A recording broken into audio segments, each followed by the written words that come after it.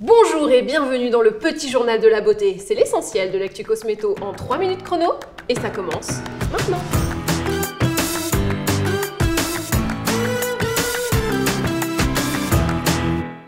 La nouveauté qui nous fait frétiller, ce sont ces nouveaux produits pour les lèvres de la marque NARS, les Hair Drop Lip Color. Alors pourquoi est-ce qu'ils me font frétiller?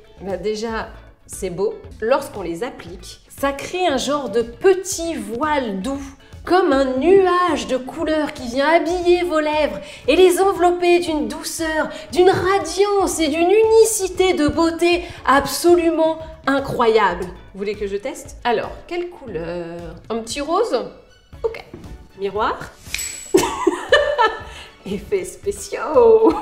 Ce qui est génial, et pourquoi ils me font frétiller, je suis comme les youtubeuses. L'applicateur, ça fait pas le point, bon tant pis. L'applicateur est profilé de manière à s'adapter à la bouche. Regardez comment ça épouse bien la forme de la bouche.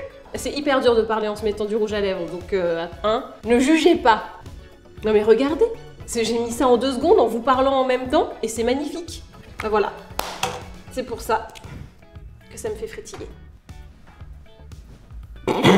L'innovation institue, on la doit à Laetitia Fontanelle qui vient de lancer sa propre méthode anti-âge mise au point après des années et des années de soins sur des peaux célèbres et un petit peu moins célèbres également. Son approche est simple, traiter la peau avec des produits et des machines, mais aussi le mental car le stress joue évidemment sur l'aspect de la peau. C'est un reportage de Magali Bertin. Alors bonjour, moi je m'appelle Laetitia Fontanelle, je suis la fondatrice de Lovely Spa qui existe depuis 2005 maintenant, centre expert en soins du visage et du corps.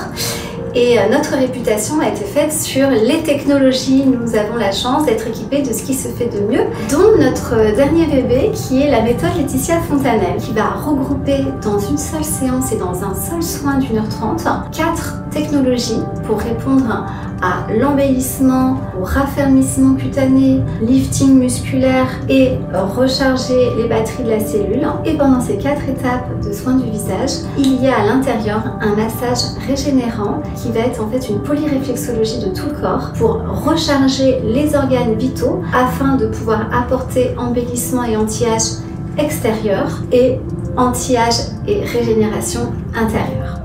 Mais c'est incroyable, c'est hyper lisse. On dirait qu'il y a un filtre alors qu'il n'y a rien du tout.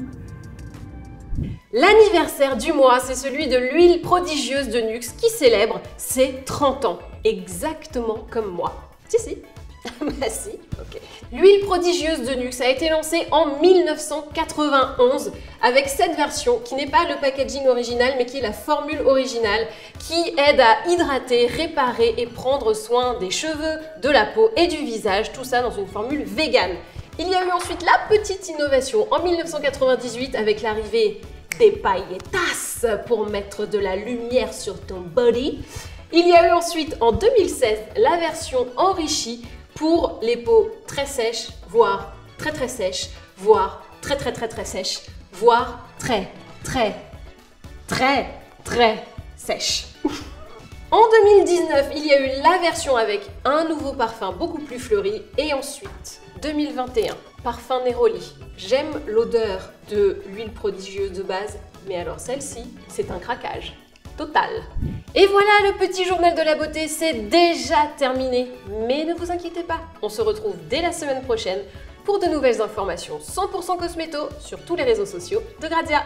Salut!